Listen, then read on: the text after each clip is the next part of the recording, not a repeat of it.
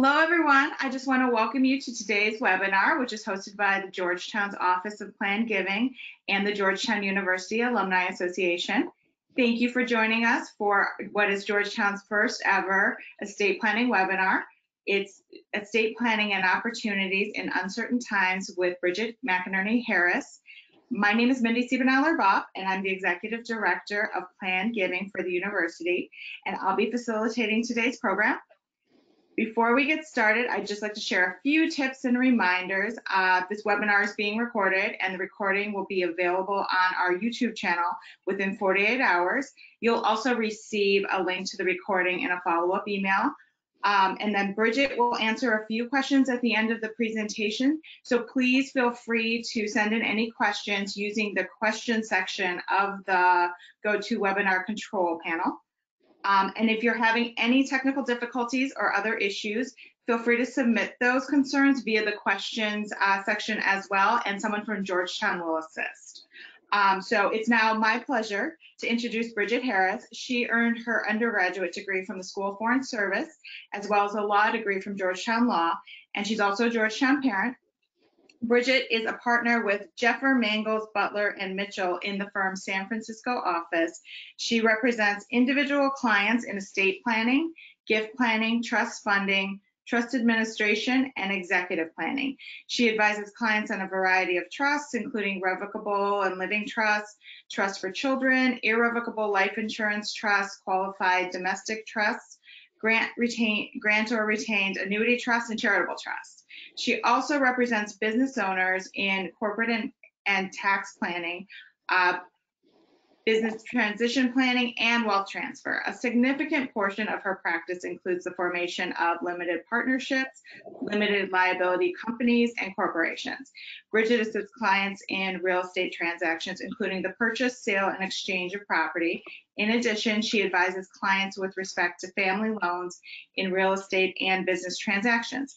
Bridget is certified by the California State Bar Board of Legal Specialization as a specialist in estate planning, trust, and probate law. Without further ado, I'm pleased to turn things over to Bridget. Good morning, everyone. I hope everyone is well wherever they are. I'm in San Francisco, so we are still sheltering in place, so I'll be presenting from home in case you see distractions in the background. This webinar is an overview of estate planning, and also it will provide some planning techniques that can be used in the current environment. Originally, this seminar was formatted for John Carroll Weekend in Bermuda, which of course was canceled. So we're now trying to quickly give you the same information in a much abbreviated format. So I apologize that I'm galloping along on this presentation. As always, please consult your own estate planning attorney because all the states have different nuances with respect to estate planning and estate and inheritance gifts. Currently, under federal law, every individual can, under current law, every individual can transfer during life or at death the amount of $11,580,000. You can use some of it as gifts during your life with the balance at death. Right now, that amount is adjusted annually, so it should go up each year. What we're looking at, though, is we know it'll sunset in 2026, meaning automatically without any kind of legislation, that $11 million will drop down to $5 million indexed for inflation. In addition, we're also concerned that because of the environment today, especially with this incredible federal debt that we're incurring, as well as the possibility that the administration changes, we could see that exemption being reduced at a much faster rate, possibly as early as 2021. So as we tell most of our clients, please don't delay doing any planning thinking that you've got till 2026, because I think that could change. The basic documents that every individual really should have is a will and or a revocable trust, a power of attorney for both health and a power of attorney for financial management. And then the individual should coordinate their retirement assets so that they go along with their estate plan. Going back to the will or the revocable trust, we use in California revocable trust because probate is so difficult and cumbersome. Some states have a much more abbreviated probate process, so it's not as difficult, and you may want to use a will. A will or a trust, a living trust, accomplishes the same thing. The benefit of a living trust is there's several benefits, one of which is that the trust is very private. When an individual dies, the administration of the trust is completely private. There's no court involvement. Nothing is public. In addition, with a living trust, if something happens to you in that you're incapacitated, the living trust will take over. The trustee continues managing your assets, and you do not need a conservatorship. So, quick review on what a revocable living trust is. It's a document that says, during my life, I transfer all of my assets, other than retirement assets, I transfer them to the living trust. So the living trust now holds or owns those assets. So if an individual dies, the trust continues. It's like a corporation, it's an entity. It doesn't change. Therefore, the trust administration continues. There's no requirement to go to court. The next or the successor trustee who's managing the assets takes over. So in a typical husband and wife situation, you might have husband and wife as the trustee managing their living trust. You use your social security number. Nobody cares that you actually have a trust. But if one spouse dies or becomes incapacitated, then the other spouse takes over, continuing the management of the trust assets, again, without any court involvement. Upon death, the same thing. One spouse dies, the successor trustee is the other spouse, and they start managing the assets. If both spouses die, then you have a third party or a relative or a corporate fiduciary doing the management of those assets. A will simply says, when I die, I want my assets distributed as follows. In order to have that will executed, you need to present the will to the court in the jurisdiction where the decedent resided. And then the court basically administers the will and gives the directions or orders to the executor to administer the assets and eventually distribute those assets. It is not private. Anybody could look at the court documents. For some people, that doesn't make a difference, so they'd rather use a will.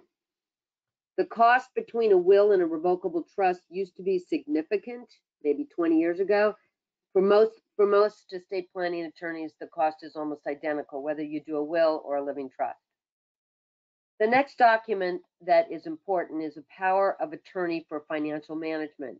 And it's called different things in different states, but in essence, it says, if I am incapacitated, then I want this person to make financial decisions for me. They can only make the decisions on my benefit, but they're the ones that will be signing checks or filing tax returns or transferring assets to my trust.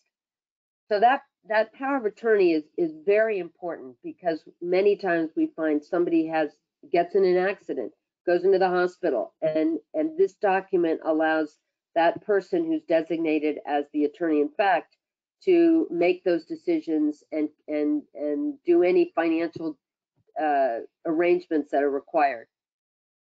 The document is called durable, and that means even if you're incapacitated, the document is still valid. Upon death, a power of attorney for financial management becomes void. So it is only effective while the individual is alive. Similar to the power of attorney for financial management, there's also a power of attorney for health. It's called different things, as I said before, in different states. California, we call it the Advanced Healthcare Directive. Some states call it a living will. Other states call it the Declaration of Health. But what that document says is, if I'm unconscious or unable to make medical decisions, then I want this person to make those decisions for me. The document also, in general, covers, if I die, I want to be cremated or buried. If I die, I want organ donation. I want pain medication. I don't want pain medication. So the document covers all of the medical decisions that might arise if the individual becomes incapacitated. The next thing is looking at your retirement assets, and many people feel that the retirement assets will follow whatever their will or their trust says. But unlike an asset that you own individually. Retirement assets, those assets in an IRA, 401k, a SEP plan, those assets are subject to the contract between either the employer or the financial company and the individual. So your IRA is like a contract, and that contract has a form called a beneficiary designation form.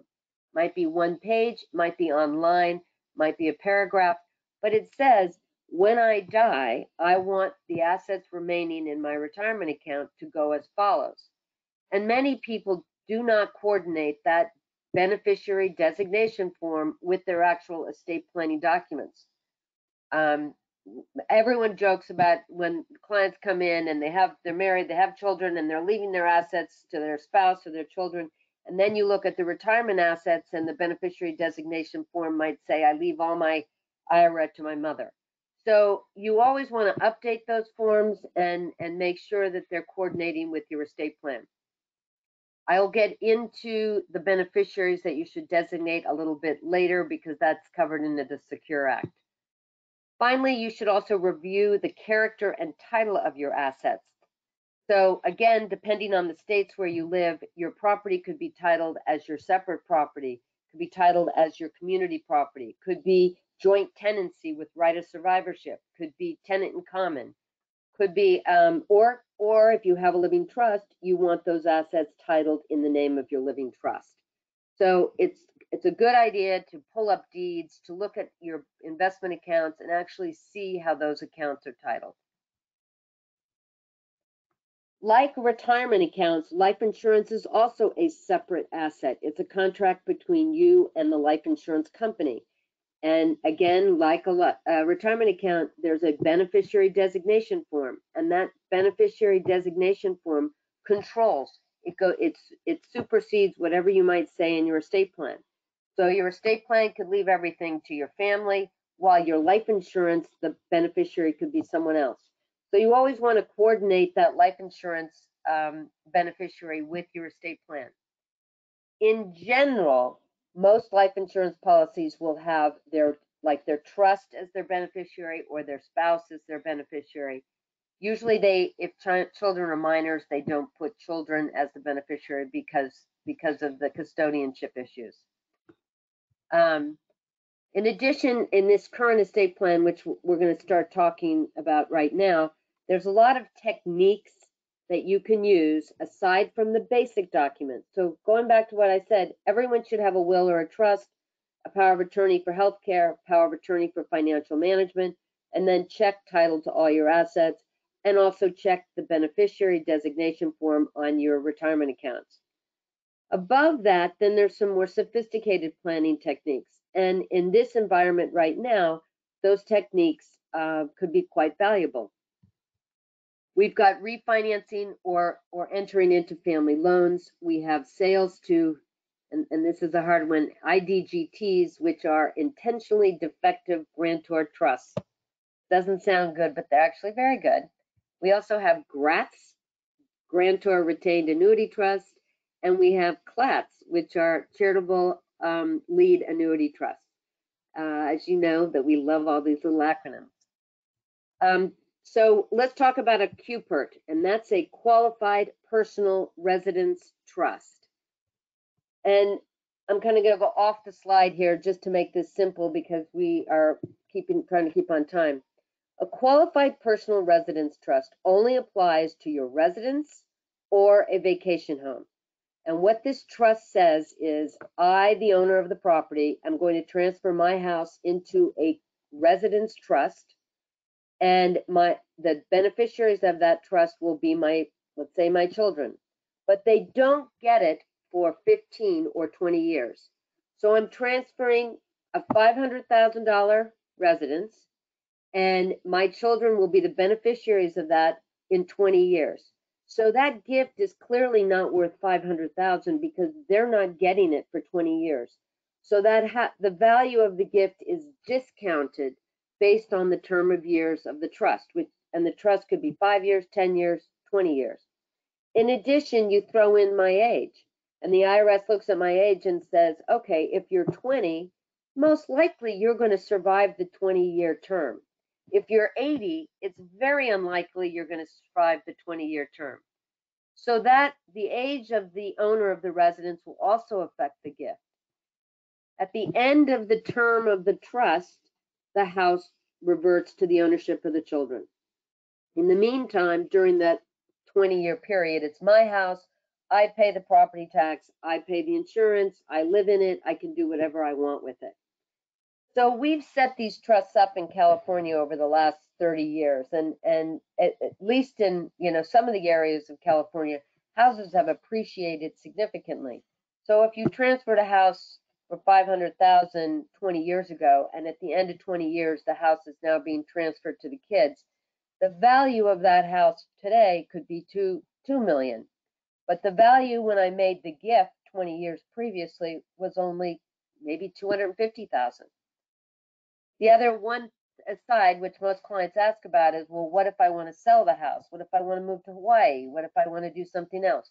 The Qualified Personal Residence Trust does allow the flexibility to sell the residence, move on to another one. There are a lot of options in setting one of these up. Again, it can only apply to your primary residence or your vacation home. It does not apply to rental properties. The next one that I want to talk about is a grantor retained annuity trust. Very similar in concept to the Qualified Personal Residence Trust, in that I'm transferring an asset into a trust and I'm picking a term of years. So let's say I pick 10 years, and I say every year for 10 years, I put in $1 million into a grantor retained annuity trust for 10 years. Every year for 10 years, I get back $100,000.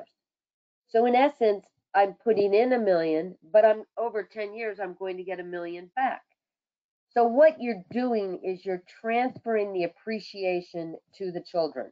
So at the end of 10 years, if those assets have appreciated, the children or the beneficiaries get the benefit of those assets. You do have to add a slight interest rate to that payment each year. So you get 10% back plus, let's say, 0.5% back as far as the interest, so that you get a piece of the interest rate back. What's wonderful, what's very exciting right now about grantor retained annuity trust is that the interest rate is so low, and that's called the threshold rate. Years before, the threshold rate was like 10%. Now the threshold rate is almost 1%. So it's very easy to look at it and say, well, over 10 years, I expect these assets will appreciate significantly more than this threshold rate. So using a grantor retained annuity trust is a very, very effective tool in today's economy. And you're making a transfer or a gift, but you're getting back the principal of that asset. So you are only gifting the appreciation. Zero out grats, it's a term, we all use this term. It just means I'm transferring the asset and I'm getting enough back so that there is zero tax. And the only thing that the beneficiary gets is whatever is in excess of the current interest rate environment, the appreciation.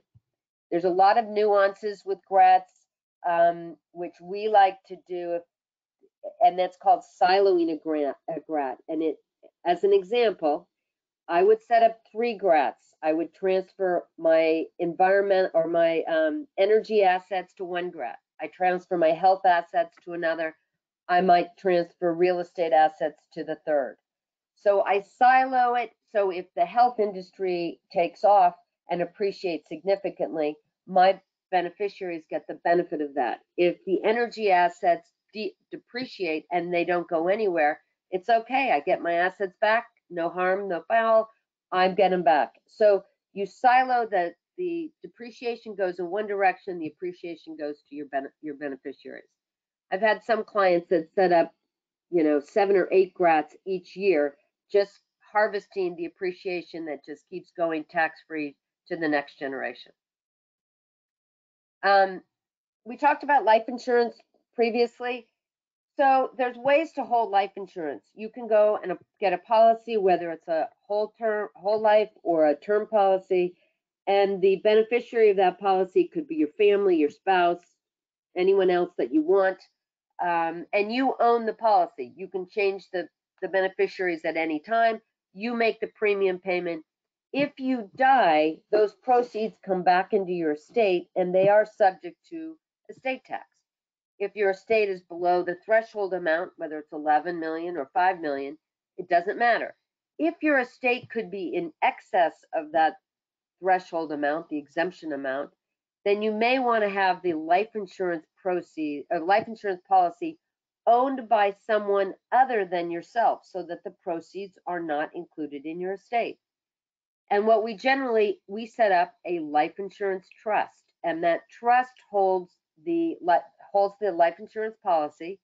When you die, the proceeds come into the irrevocable life insurance trust, and they're not subject to your estate tax. There are rules on this in that you really have to stay far away from the trust. You can't be the trustee of the trust. You can't write a check to New York Life for the premium. You have to first make a gift to the life insurance trust, and then the trustee pays the premium. So there are rules that you have to follow, but they're actually pretty straightforward and easy, and it does keep all of the proceeds out of your taxable estate.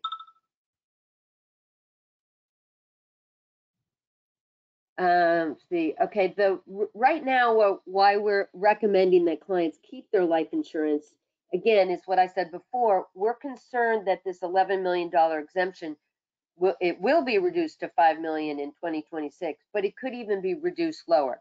Some of the candidates have espoused that they'd rather have an exemption amount in the $1 million or $2 million range. So if that's the case, that means anything in excess of $1 million would be subject to the 40% estate tax.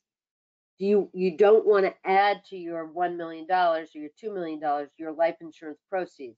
So you would keep them in an irrevocable life insurance trust, the same beneficiaries as your estate. They could be for your spouse, they could be for your children, but you've excluded those assets from your taxable estate, so the proceeds will not be subject to the 40% tax. Another reason that we like life insurance is to equalize gifts. So you might have a family-owned company, and one child the daughter runs the company, and it's a retail establishment. She's running the company, and your other two children are not involved at all. Well, if that's your largest asset of your estate and you die, you don't necessarily want to divide the company into 3 shares when 2 children are not even involved in the company. So you can always use life insurance to equalize your gift. The daughter gets the company, the other 2 children get proceeds from a life insurance policy. Another technique that's being really used in this environment is an interfamily loan. So an interfamily loan is one of my kids wants to buy a home, and I want to loan them the funds as a down payment, possibly loan them the funds to buy the property if possible, and you're living in the right state. But that loan, traditionally, in order to make sure that that loan is not treated as a gift, you actually have to the child has to sign a promissory note promising to pay back those funds. So if you go to a traditional bank, the interest rate may be 4%, 5%, could be as high as 6 or 7%. But if your family is loaning you the money, they want to make sure it's at a very reasonable rate. But you have to pick a rate that the IRS doesn't get involved in, saying that rate is so low, this is really a gift, and we're going to treat it as a taxable gift. So the IRS established rates called AFRs, applicable federal rate, and those rates change every month.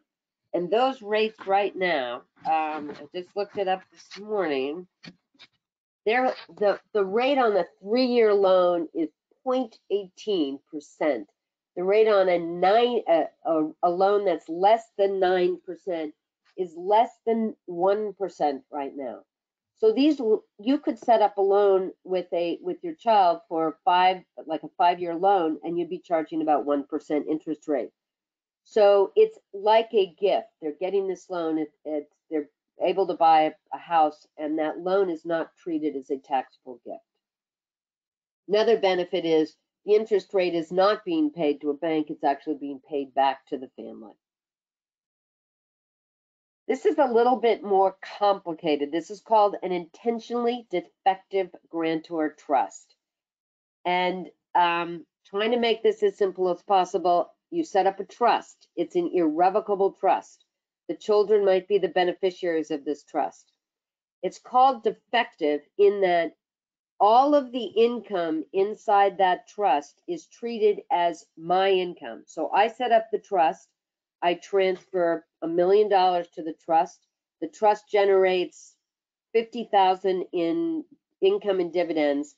That $50,000 is treated as though it's my income. I have to put it on my 1040 and pay income tax on it. But the $50,000 stays in the intentionally defective grantor trust. So you're supercharging this gift. They not only get the asset, but they don't even have to pay income tax on the income generated in that trust.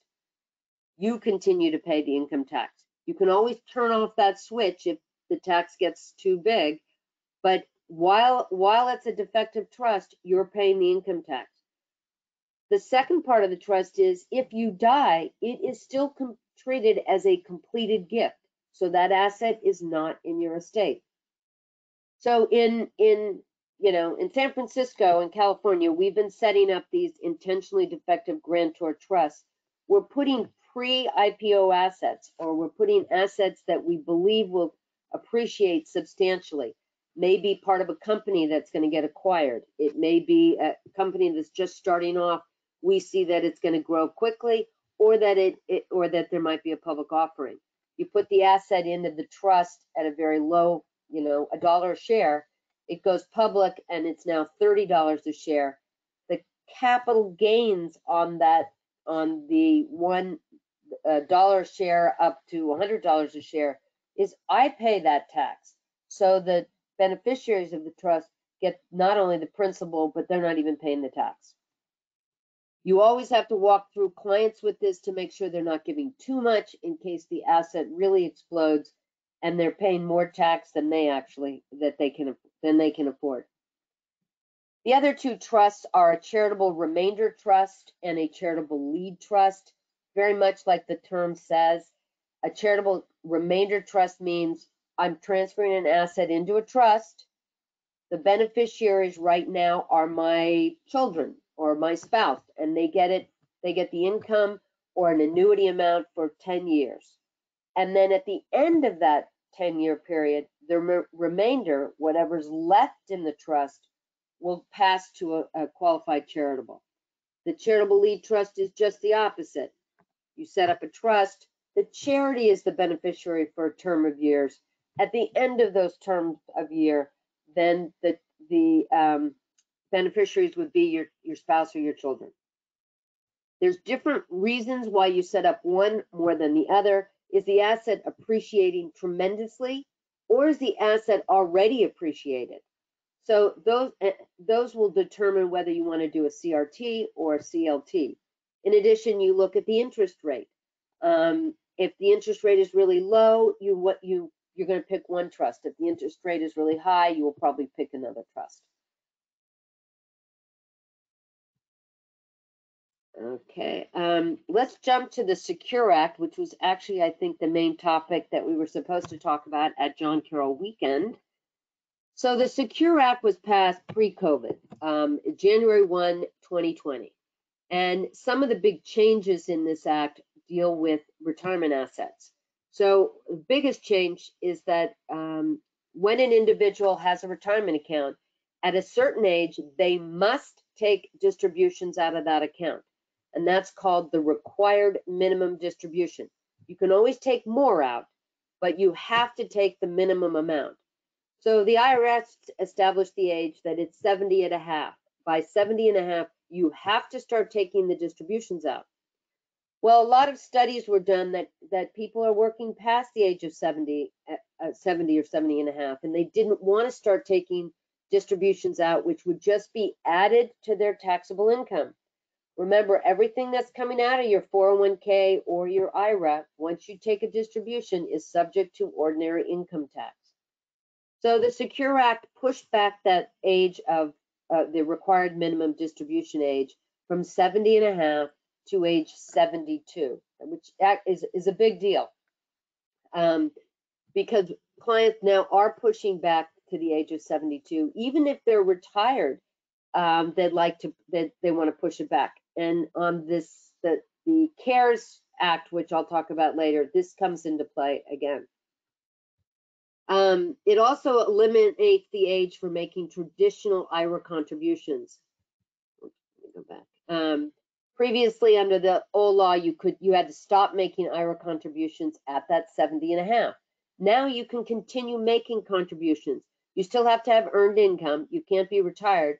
But if you're earning any income at all, you can continue to make IRA contributions. It also expands the ability for spousal IRA contributions, even if the spouse is not working.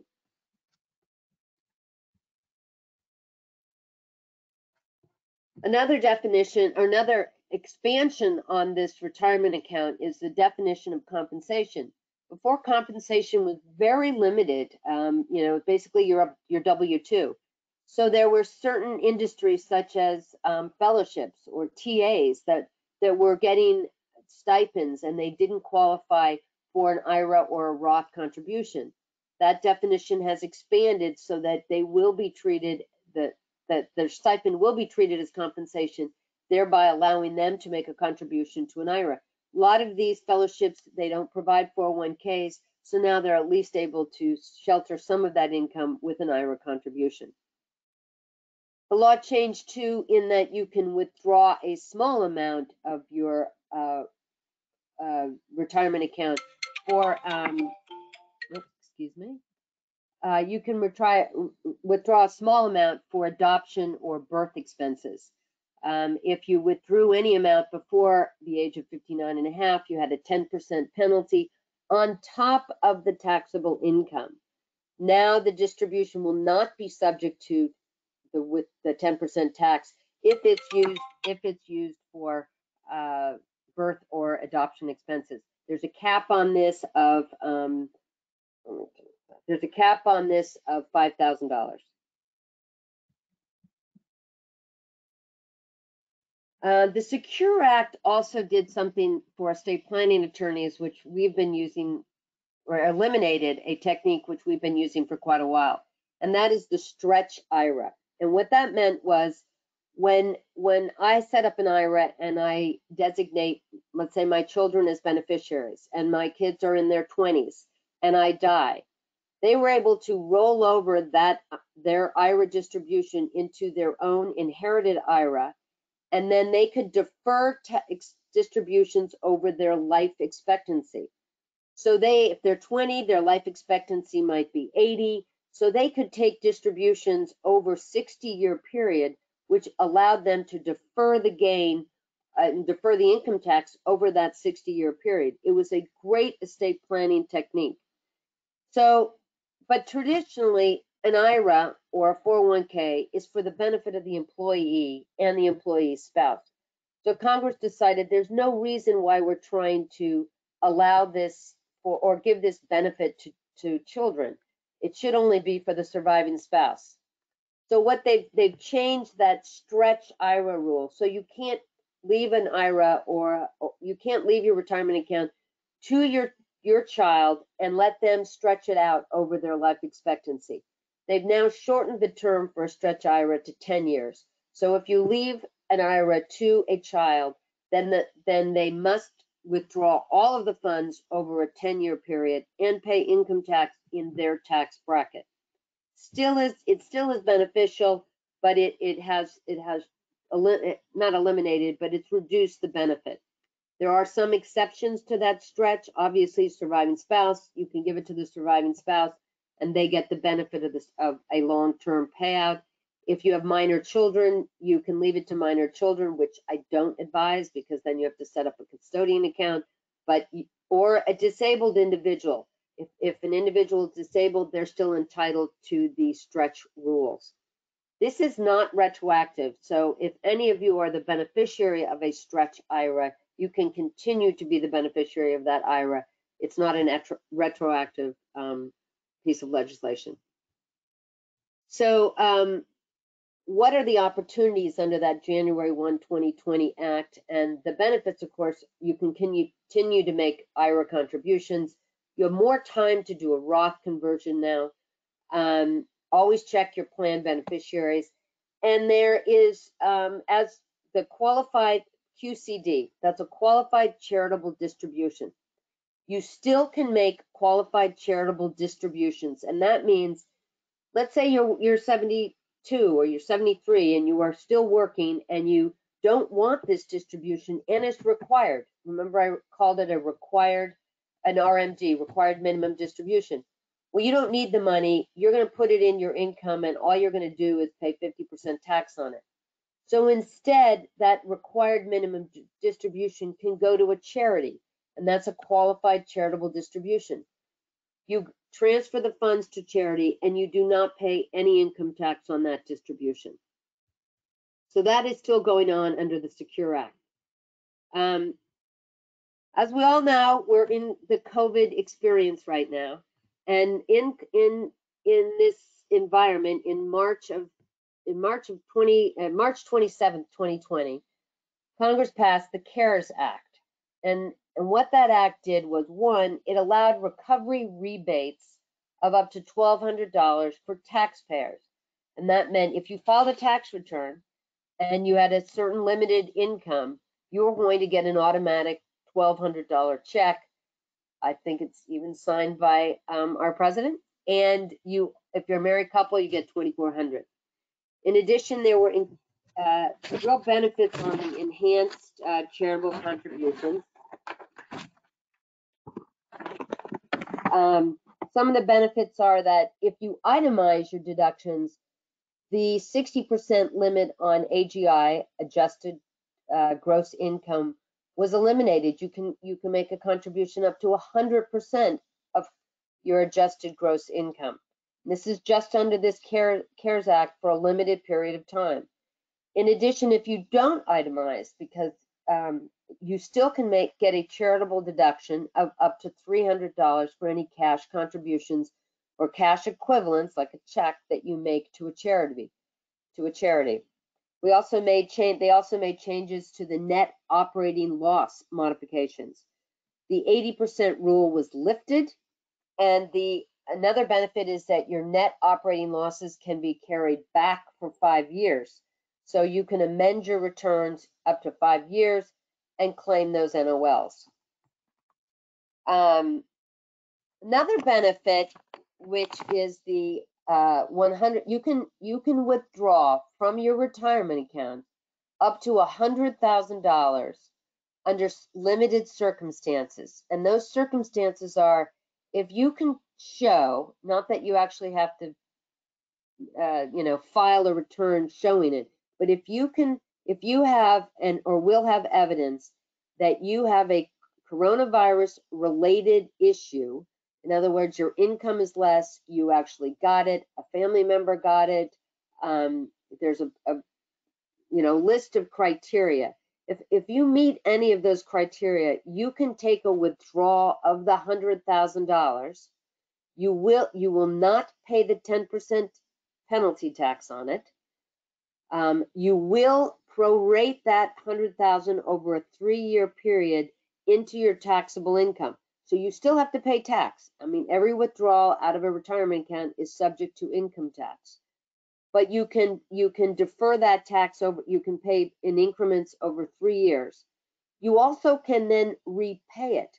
So if you take the $100,000 out because you need it, or less than that, let's say $50,000, you take it out, you're going to pay tax on it. If in year 3 you're back to where you were, your economy is back, you're still making money, you can then repay that money, amend the prior returns where you had to pay income tax on it, and then the tax is eliminated because you put the money back into the account.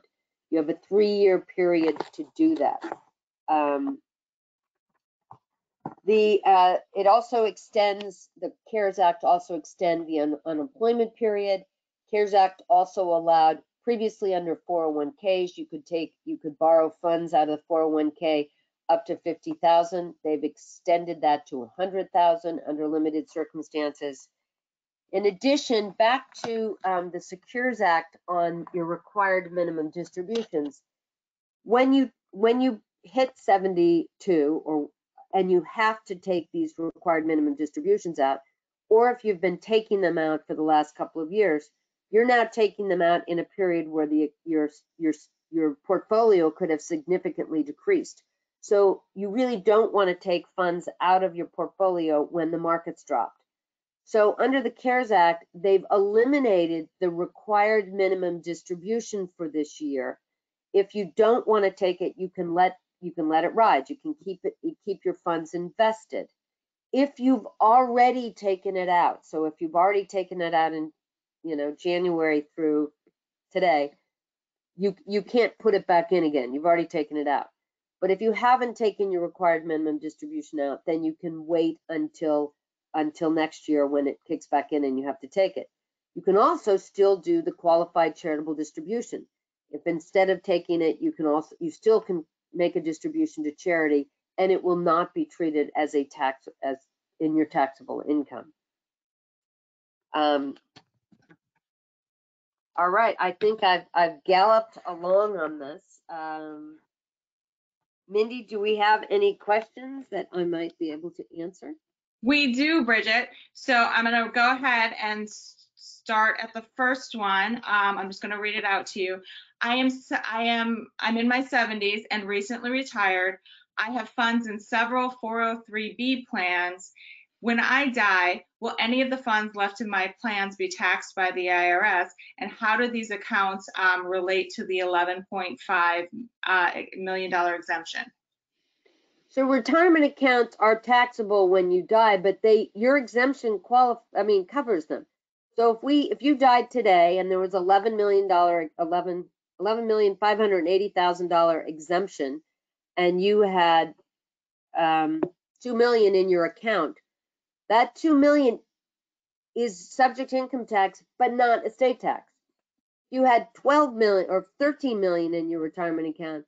It's going to be that excess over 11 million will be subject to estate tax. All of it's subject to income tax. But right now, as I said, right now you don't have to take any withdrawals.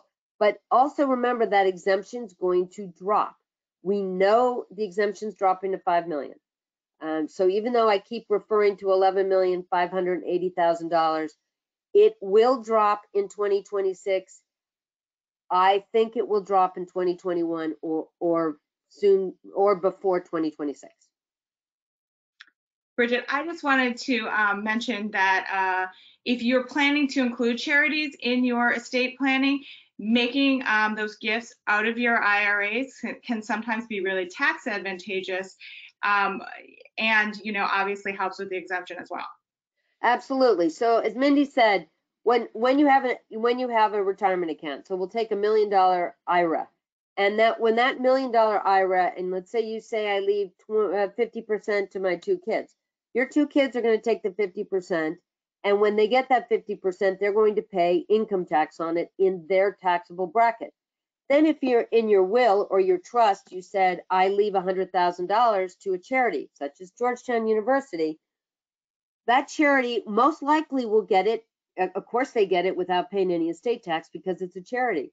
But if you had reversed that and said, in my IRA, I'm leaving $100,000 to Georgetown University, and I'm leaving $100,000 to my 2 kids in my will or my trust, your 2 children receive it tax-free. There's no estate tax on it. There's no income tax on it. And the corollary is when the charity receives the $100,000 out of your IRA, they pay no income tax. So it's much more beneficial if you name charities in your retirement account versus in, let's say, well, you could do both, but versus your will or your trust. The other thing to note on naming a charity in your with an IRA is that it's very difficult to give a dollar amount to the charity in the IRA. Most financial institutions want you to leave a percent. So you would have to say, I'm leaving 50% of my IRA to the charity, or 20%, and then the balance somewhere else. And the reason for that is the financial institution doesn't want to take responsibility if, in fact, you say, I leave $100,000 to my charity and the balance to my children, and you start with $1 million, but by the time you die, there's only 50,000 left. They don't want that possible litigation issue. So they require that you actually do a percent. But as Mindy said, that percent passes to the charity completely income tax free. So it's more tax efficient to name charities as the beneficiary of your retirement accounts, and I highly advise it. Any other questions? Yep. So Bridget, if you create a revocable living trust, do you need to retire all of your assets, including your house and investment accounts, in the name of the trust, even if you and your spouse are co-owners of the assets? So this is kind of a duo question in that if you live back east, you're in separate property states and you each will have your own trust. If you're in the western states, you have community property, you're going to have a joint trust. I'll quickly go through both.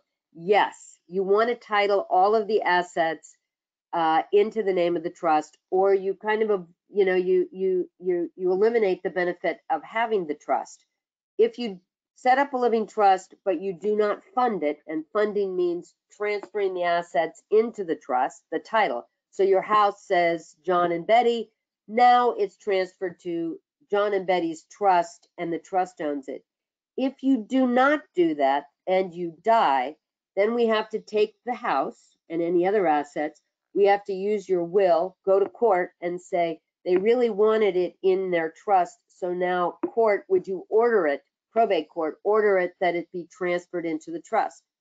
So you are still going through probate. So if you don't transfer it to the trust, you're going to have to probate those assets to get them into the trust.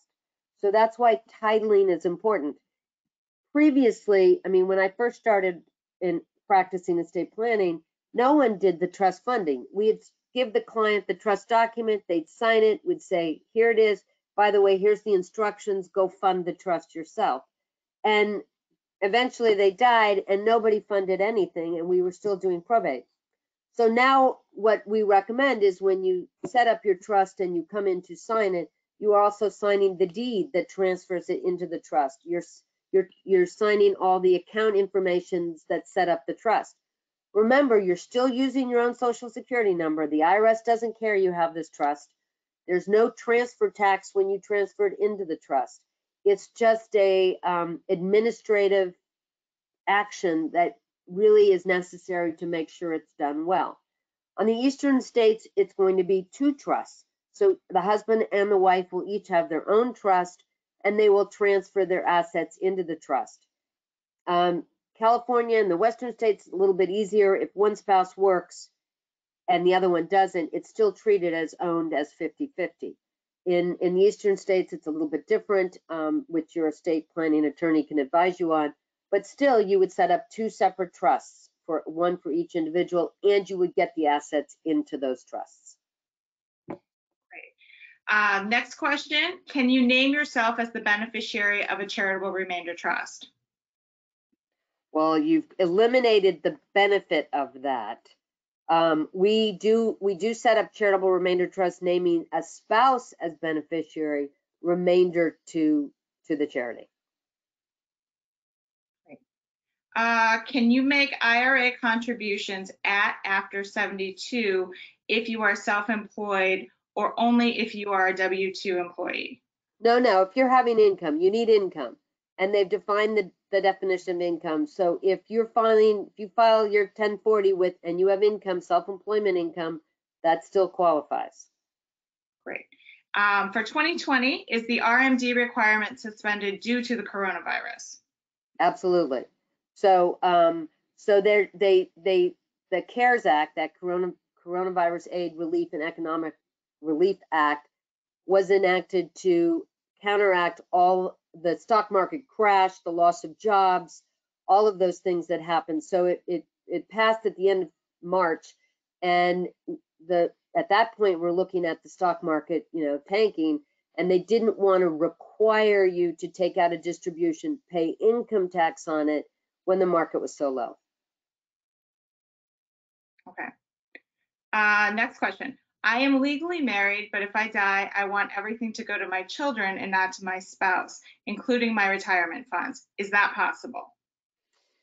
Okay, you can do that with your assets. So if I died, I could leave my 50% of my assets to a third party. I could leave it to my children. I do not have to leave it to my spouse. But retirement assets are different because they are considered, they could be, your spouse has a right to those assets. So in order to name a third party, including a child, as the beneficiary of, if I wanted to name my kids as the beneficiary of my IRA, I would have to, when I fill out that beneficiary designation form that I talked about, I would have to have my spouse sign it. So my spouse would have to be aware that I am changing my beneficiary to a third party. Okay. After death, for tax purposes, are my assets treated differently in the hands of a trust versus the hands of a human? Well, okay. When you die and you have assets and you had to pay estate tax or you were within the exemption, those assets get a step up in basis. Meaning if I bought my house for $100 and now it's worth $1 million, the new tax basis of my home is $1 million. If the beneficiary sells that house, they will pay no for $1 million because that's the fair market value. They will not pay any income tax, capital gains on that asset. That applies whether the beneficiary is a trust or the beneficiary is an individual. When I die and I have my assets in trust, my trust document will say, when I die, these assets are to be distributed to my children when they attain the age of 25.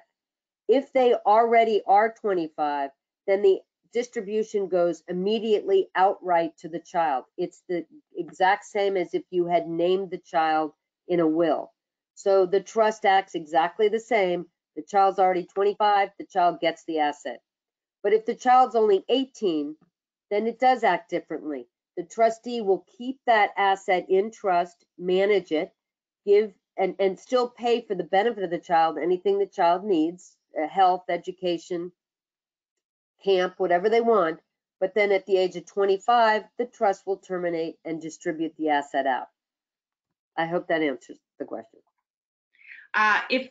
If someone has taken advantage of the gift tax by making gifts to children 20 years or so ago, are they still entitled to make additional gifts above the original granted amount to the $11.5 million threshold, as long as that new exemption is in effect? Yes, you are. So if the exemption was $2 million before and you made a gift of $2 million, you now still have $9 million left to go. So you always have that, whatever the exemption amount is at the moment of your death or while you're alive, you can use it.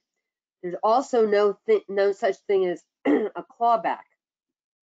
Clawback means I made a gift today of $10 million to my children. 5 years from now, the exemption drops down to $2 million. They can't claw back that gift and then I die in 5 or 6 years. They can't claw that back because at the date of my death, the exemption now was only $2 million. So if you use it, great. You can use the new exemption, add more gifts. But any gifts made up to that $11 million threshold will not be clawed back if when you die, the exemption is reduced again. Great. What are the repercussions of appointing non-U.S. citizens as your trustees and beneficiaries? So appointing let's first do the non-U.S. beneficiary. If you're appointing someone that is a citizen of another country and not a citizen of the U.S., because if you're a citizen of the U.S. and you reside in another country, that's fine. So that beneficiary may be subject to inheritance tax in their country. So we can leave again, back to our 11,580,000, I can leave that to anyone. So if I leave it to 4 people that reside in another country, that's fine. But if that country imposes an inheritance tax, which is different than an estate tax, an inheritance tax is a tax on the beneficiary. So if I receive money, I'm taxed on that receipt. So it depends on each country. So you would have to really look up the law of each country where that beneficiary resides.